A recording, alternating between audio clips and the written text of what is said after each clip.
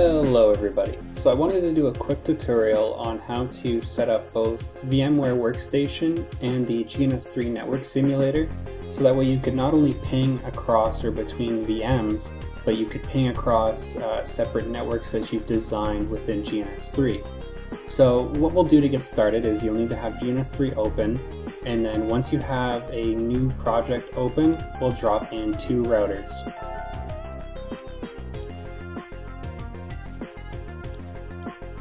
And we will also need to drop in 2 hosts.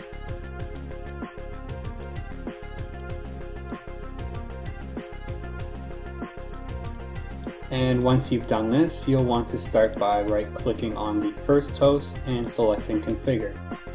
Once we're in here, we'll select host 1, and we are going to actually remove all of the network adapters except for the VMware network adapter VMnet1. And this network adapter should automatically install on your computer when you install VMware Workstation. And we'll do the same thing on the second host. Although this time we're going to leave VMware network adapter VMnet8. And now you can connect up the devices.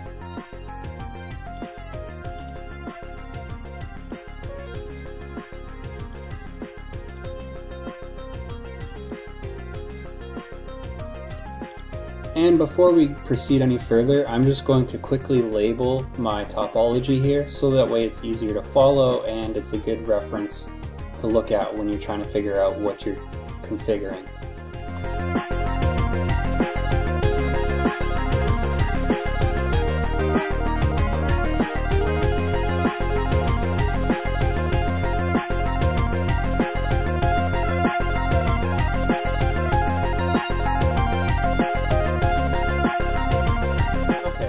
Now that we have the topology both designed and labeled, we'll start by configuring the interfaces on the routers. So you'll want to start each router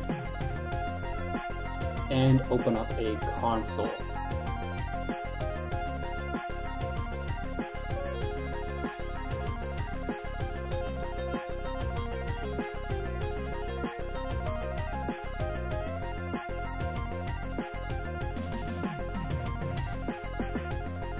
And once the router's up and running, we'll want to enter configuration mode.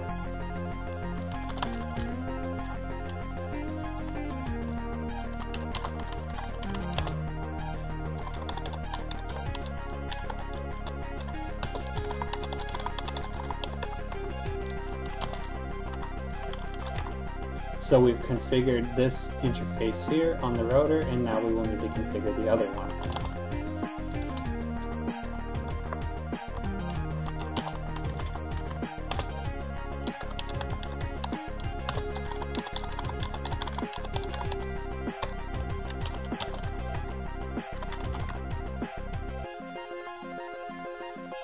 Okay, so for the time being, this is all we're going to do on R1, but I just wanted to do a quick check just to show you that we have the interfaces configured and they are up. So we will want to do the same thing on R2, but for this side of the topology.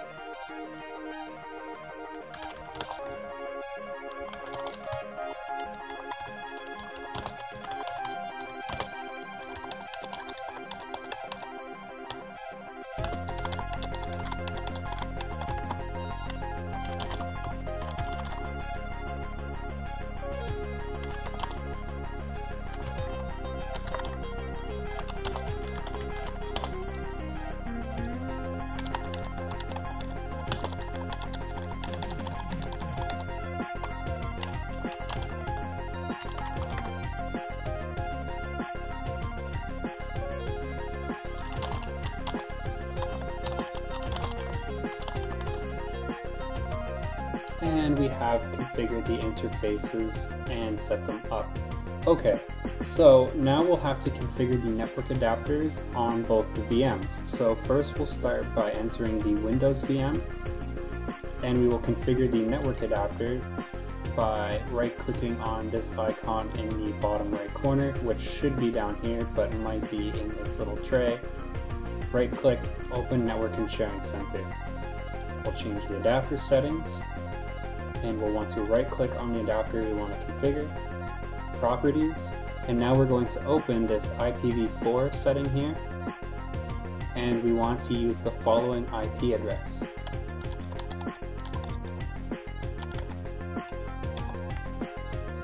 Which I'll show you once I've fully set this up here, but you'll want to set the default gateway to the FA00 interface on the R1 router in GNS3. So, as you can see, I've set 192.168.10.3 as the IP address of this VM, and I've set the default gateway as the FA00 interface on R1, and it's within the same subnet as the 192.168.10.0 network or subnetwork. So from within the VM, once we've done this, you should be able to ping both of the interfaces on R1. So we'll open up the command prompt, and we'll ping both those interfaces.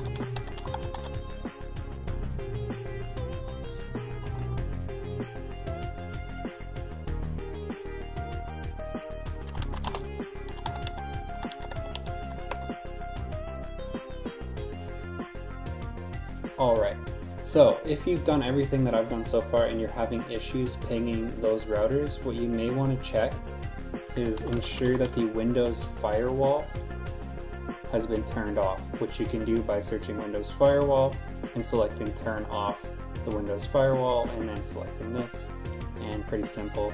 Once that's done, it should be off. And what may happen here is you might be able to ping the router, but later on when we try to ping back from R2 across to the other VM from the Linux machine, we might not be able to do so, even though the routers and VMs are configured correctly.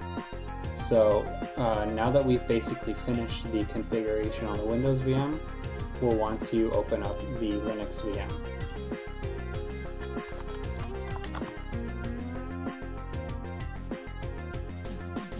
And once you're inside, select or hover over the top left corner, and you'll want to open a terminal. Once we have a terminal open, we'll want to either switch over to the root user, or you'll have to issue sudo before every command. So we are going to sudo switch user root. Okay, and now we'll just quickly take a look at the current network adapter settings. As you can see, I've already configured the adapter here to match with the Linux VM on this side of the topology, but we'll go over the commands again anyways. So first we'll start with setting up the IP address on the adapter we're using.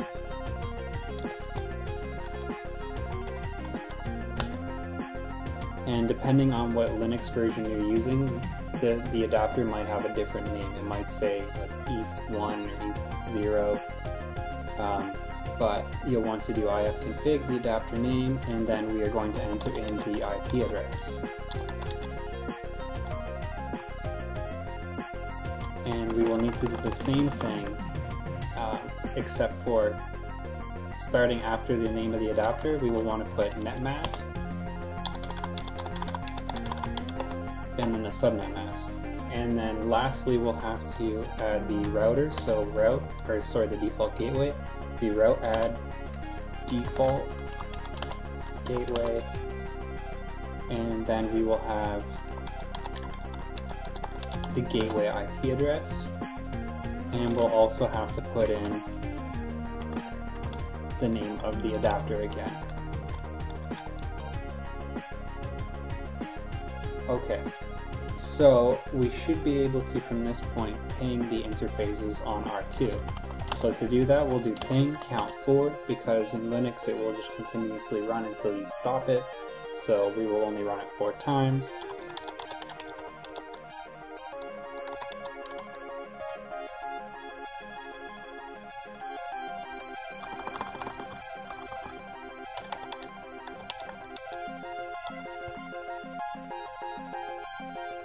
Alright, so we've configured the network adapters on both the virtual machines and the interfaces on the routers. However, we'll need to do one last thing before we can ping across the networks. We will need to add a routing protocol to the routers. So what we will do is we will open up R1, and I'm going to use OSPF to achieve this. So in order to add OSPF to the router, what we'll need to do is do router OSPF, and then because the third octet in my network on this side is 10, I'm going to call router OSPF 10. And then I'm going to do network, the network IP address, so this one here.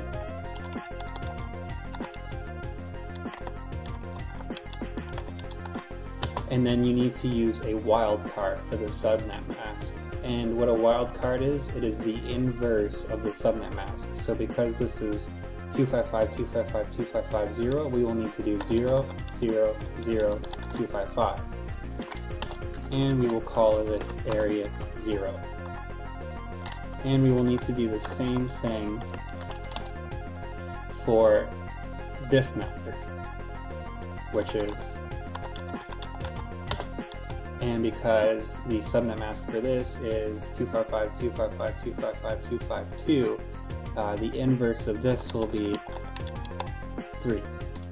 And we will also add this to area 0.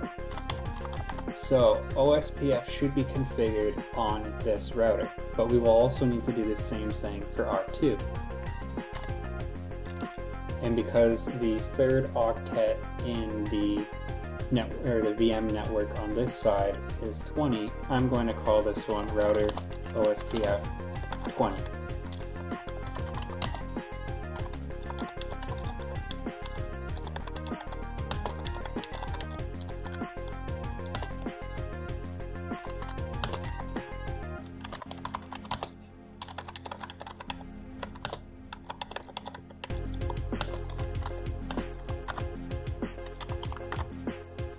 Okay, now we've configured OSPF on both of the routers, so we should be able to ping the other VM from its opposite VM, as well as the interfaces on the other routers. As you can see, OSPF, the path was added into the OSPF database. So what we'll do is we'll open up the Windows machine again, and this time we will ping,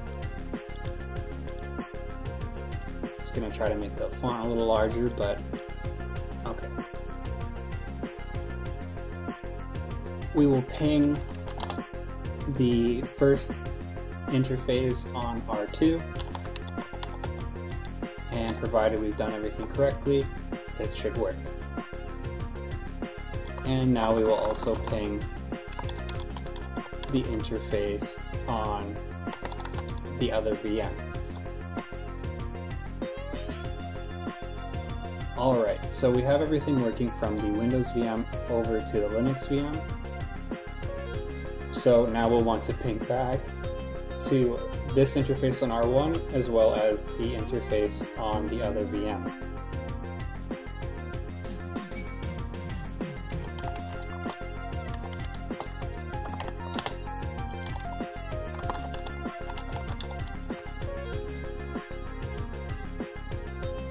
Alright, looks good so far. We should also be able to ping that VM.